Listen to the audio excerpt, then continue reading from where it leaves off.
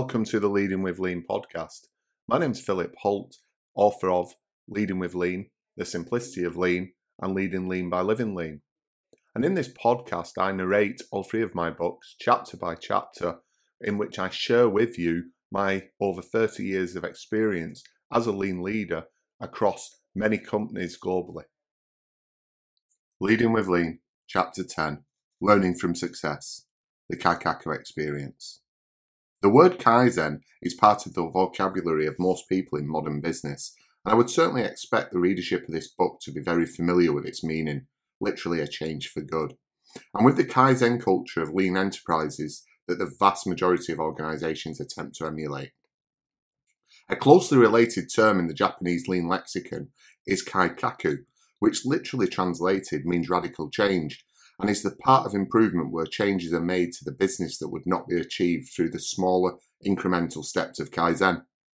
Neither Kaizen or Kaikaku are better than the other, and in fact both are required if we are to be successful in our transformation, building a Kaizen culture whereby every member of our organisation makes sustainable improvement every day, Kaizen, whilst highly effective project teams and Kaizen event teams create step change improvement on a less frequent but still regular basis, Kaikaku. These complementary approaches are absolutely essential if we are to see our enterprise reach its target and must be embraced in the lean transformation. And in the book, what you will see is a very simple chart which shows Kaizen making slight improvements up the performance continuum, but Kaikaku making step changes, but both connected so that we get a gradual improvement through Kaizen, step change through Kaikaku, continued improvement through Kaizen, step change through Kaikaku, and so on throughout time. This concept of Kaikaku must also be applied to learning from success, as we need to get out there and set our vision for the future, our Kaikaku vision. And to do this, we need to go and go to Gemba, other companies who are significantly ahead of us in terms of their lean transformation. This doesn't need to be those organisations that are truly at the level of a lean enterprise, such as Toyota, but can be organisations who are a few years ahead of our lean transformation. The general rule is that you must see things there that both simultaneously excite and scare you, as they are both highly appealing as a vision of what you want to achieve and realistic to envision, but at the same time, you have a certain fear of the challenges ahead to achieve it. In my own experience, I recall visiting companies such as Ricoh, Omran, and Parker Hannifin, where they had effective pull systems supported by great daily management and problem solving, and an enviable Kaizen culture. These visual factories seem light years ahead of the Philips consumer lifestyle factories where I was responsible for the lean deployment. However, as a leadership team, we took inspiration from those visits and many others and grasped the challenge that they presented. Fast forward to when I wrote this book, and every one of those consumer lifestyle factories had reached a level comparable to those that we'd visited about 7 years before that, with 2 of them having won world-class manufacturing awards. They are all now regularly visited by external parties who want to experience a Kaikaku vision themselves. It's therefore an essential part of setting the vision that the leadership visits other organisations that will both inspire and challenge them to make significant change during their own lean transformation. If not, the risk is that the goals of the transformation will be simply too modest, as they are potentially stuck in unconscious incompetence. They don't know what they don't know, as discussed in Chapter 4, and are unable to picture a future significantly different from their current state. It's not industrial tourism. The visiting of these enterprises to gain the vision of excellence is often called the Kaikaku experience, and an important element of the experience is that it should not become industrial tourism, but must be a true opportunity for the leadership to experience what their future could look like. To achieve this, the lean leader must follow some basic but important rules when designing the Kaikaku experience for their leadership team. Number 1, preparation. The lean leader must ensure that they create a network of external contacts across a number of organisations based upon a mixture of the industry that they're in, the areas of the business in which they are deploying lean, and the maturity of their lean transformation. In some cases, these relationships will be established on a transactional basis, whereby access to go-see is a commercial arrangement, as can be found with Toyota and other larger organisations with world-class credentials. Similarly, there are several consultancies who can organise the Kaikaku experiences in most parts of the world, and there are many who will take you, for a price, to the source and the ultimate opportunity to go see the Japanese Kaikaku experience. These types of commercial arrangement can be extremely useful, but with the caveat that the lean leader must still do due diligence and ensure that the visits will be suitable for their organisation's leadership team to see what they need for inspiration and challenge. This does not mean that they should only look for companies that do exactly the same as they do, but it does mean that the businesses to be visited will have elements of a business system that could address some of the biggest problems facing their company. Whilst transactional arrangements can be useful for arranging Kaikaku experiences, building mutually beneficial relationships with other organisations can be equally fruitful. The difficulty with this is that you want to visit organisations that are more advanced than yours in their lean transformation, and therefore the quid pro quo becomes more challenging. What can you offer them in return for their time and effort in hosting you? In some cases, you may each have elements of your transformation that are better than the others. For example, you may have a great learning academy in place, while they've done more in terms of instigating daily management and problem solving. In other cases, it could be that you've got something else to offer, such as providing them with facilities to use for meetings and workshops, or maybe your marketing director is an expert in online marketing and can spend some time speaking to their marketing team. You may find that some companies simply value your external view and ability to provide them with some independent feedback. This has been one element that my colleagues and I have used, especially as we have developed a network of visited companies and can provide subjective feedback to those that we visit, while of course respecting the confidentiality of those companies that we have previously visited. The lean leader will get to know the potential Kaikaku experience organisations very well and understand how they can be best utilised overall for their own organisation's learning, but also specifically for different parts of their organisation. For example, for the new product development, marketing or manufacturing teams. They will maintain a catalogue of the enterprises and will design the Kaikaku experiences as much as possible around the match between the participants' learning needs and the available plethora of companies. The obvious caveat here is that there is a finite number of times that each company may be visited, especially where the relationship is based on contact and mutual learning as opposed to commercial interchange. Additionally, for a global organisation, there will be geographical, cultural and language challenges to manage.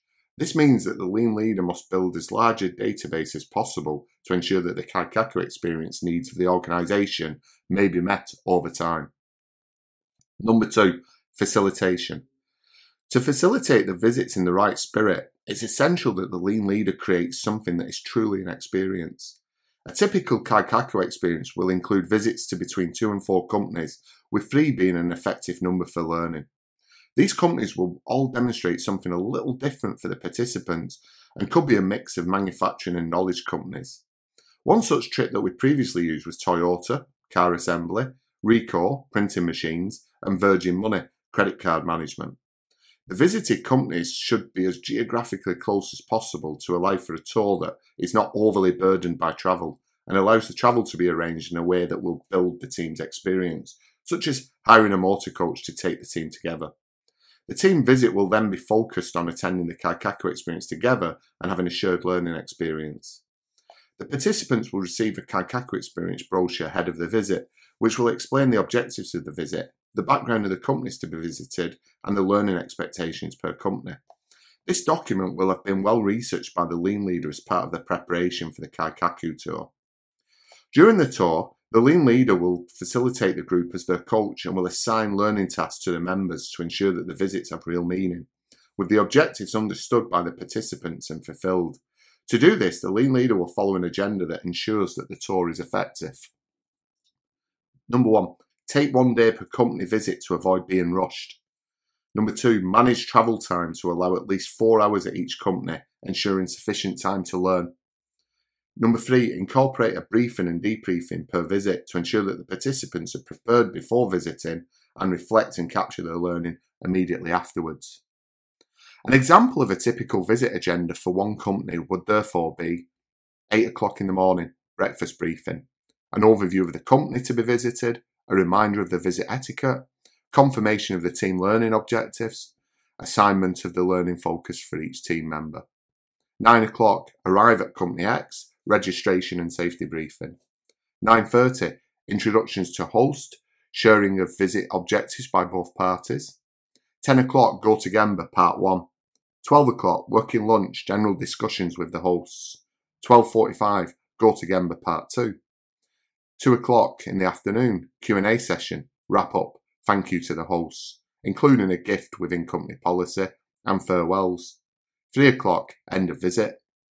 3:30, debriefing session, reflections of the visit, capture of the general and team member specific learning, determining the immediate knowledge transfers for their own lean deployment.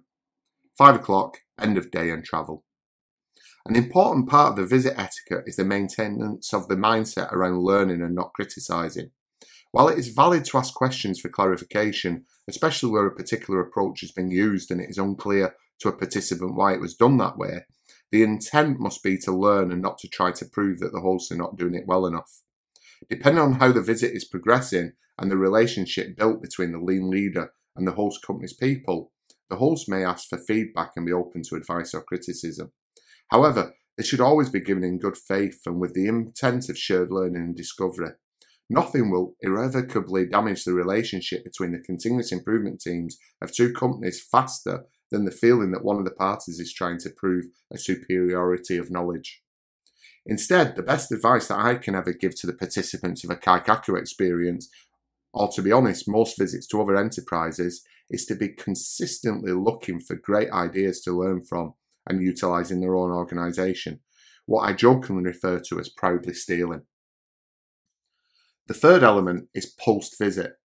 After the visit, the participants, the leadership of the particular areas of the business beginning their lean transformation, will spend further time determining how the learning from their Kaikaku experience may be best incorporated into their organisation.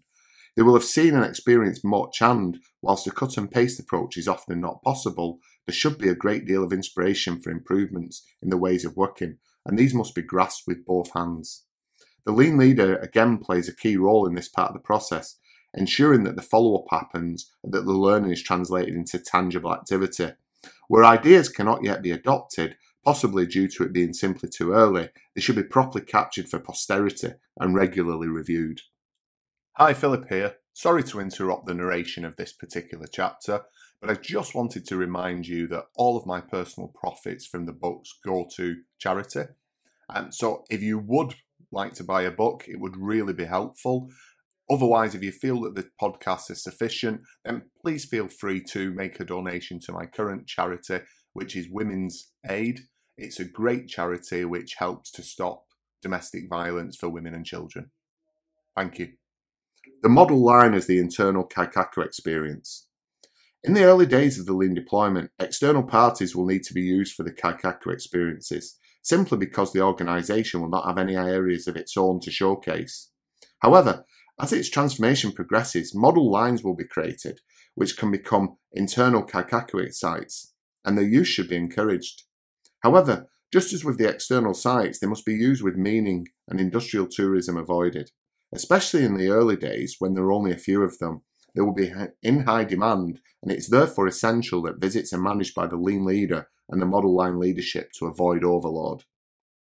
The model lines must therefore be managed as part of the Kaikaku experience database and planning process.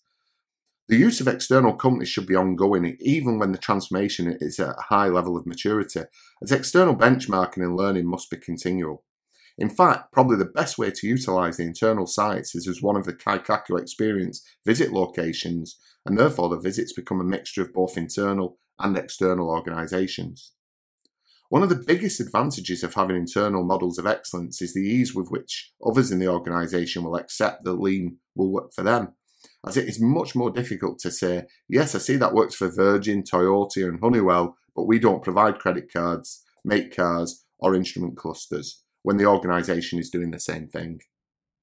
Another key advantage of having internal Kaikaku sites is that host people work for use the same company and speak the same business language, work in the same or a very similar culture, face similar problems and have common high-level goals.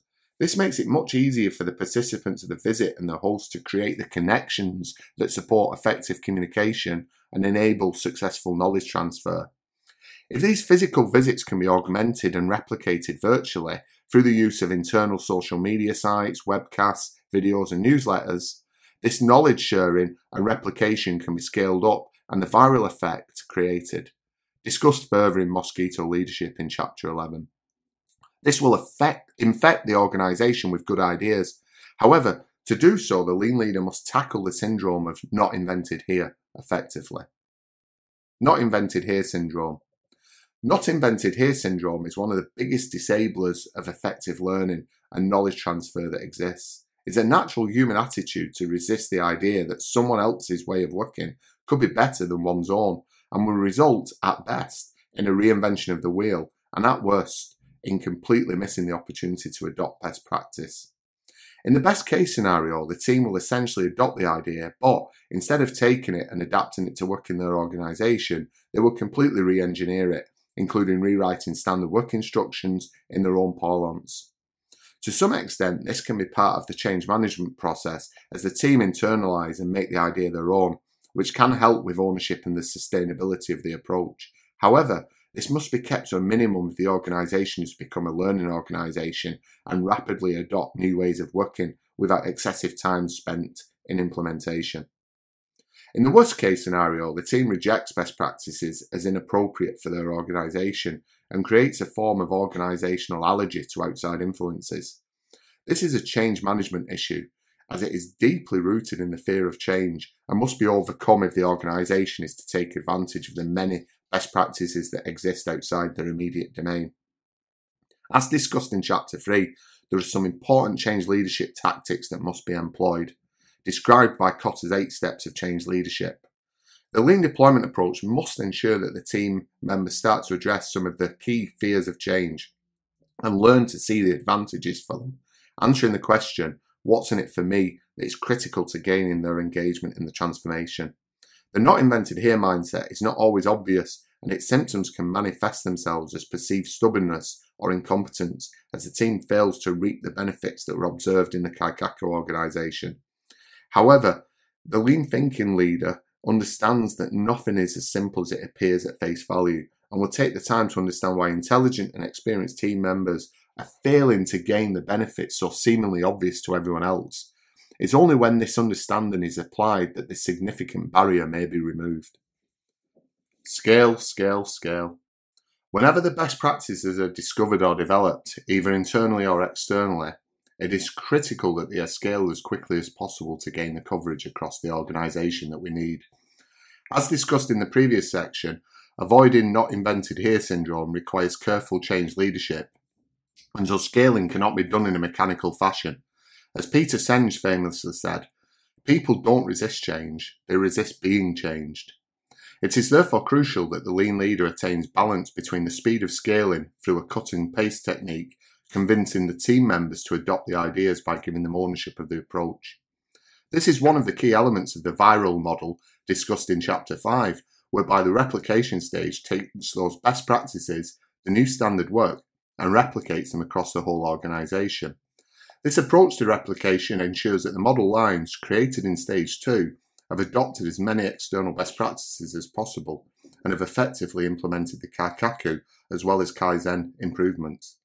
This ensures that the replication across the organisation can take place with the reassurance for the receiving teams that these ways of working are applicable to their organisation and are not just external best practices being imposed upon them dogmatically. This doesn't remove the necessity for the receiving team to adopt the new ways of working through a process that earns their ownership. It does, however, reduce the reinvention, as the why and what of the methodology should be clear and the time invested goes on the how. As the whole organisation gains experience in effective learning, it will become a core competency and a continuous part of the team's modus operandi. This must be supported with a knowledge management system that enables rapid and effective knowledge sharing amongst the teams, particularly those that are geographically dispersed, and a Kaizen system that allows rapid improvements in a culture of continuous improvement while still protecting the standardisation required across all team members undertaking the same activity. This means that the problem of who approves Kaizen and when they can be implemented needs to be solved, and in Chapter 17 I will discuss how to reconcile the local and value stream approach, which can cause this to be a challenge. Whilst the pursuit of perfection is essential to the lean leader, not yet having the perfect knowledge management and Kaizen systems in place should not be a barrier to replication and scale up. The environment you will have come from will most likely be one that had a lack of adherence to standard work and infrequent improvement, and so the tension created by having imperfect Kaizen and knowledge management systems is a small price to pay for the improvement in ways of working.